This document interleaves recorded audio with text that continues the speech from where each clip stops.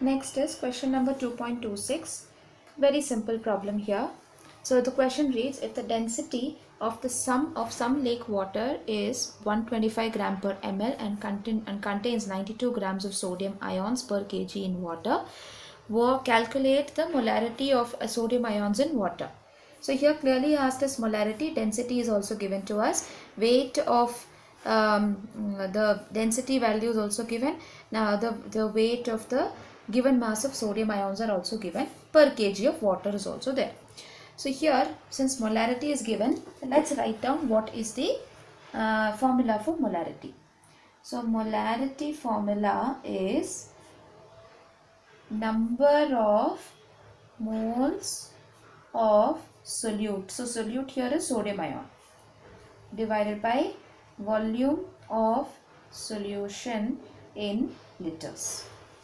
Now number of moles of solute we need to find out.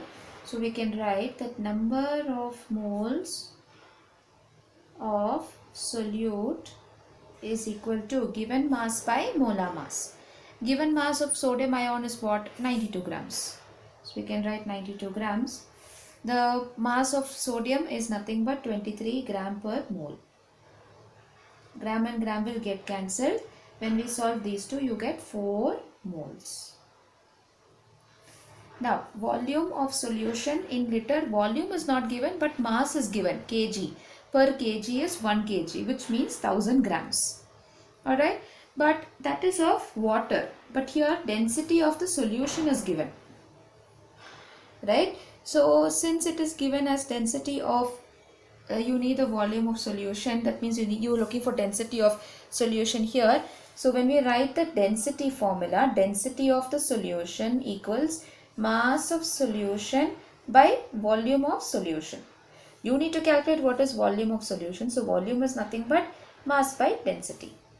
Now mass is given as mass of sodium and mass of water is given. Mass of solution is not given.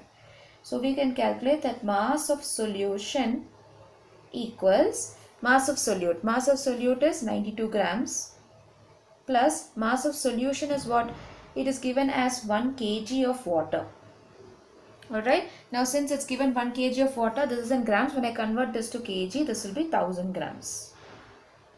When I simplify this, I will get 1092 grams, which is the mass of solution.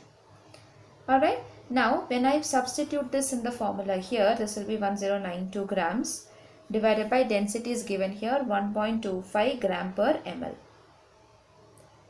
Gram and gram will get cancelled. The volume here is going to be 0.873 ml.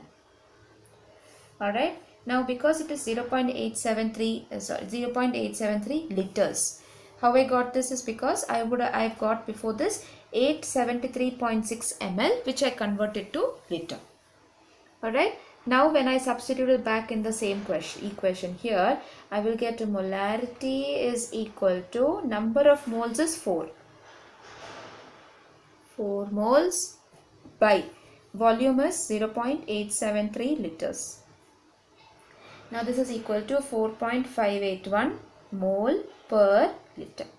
So we have used all the values to calculate what is the molarity.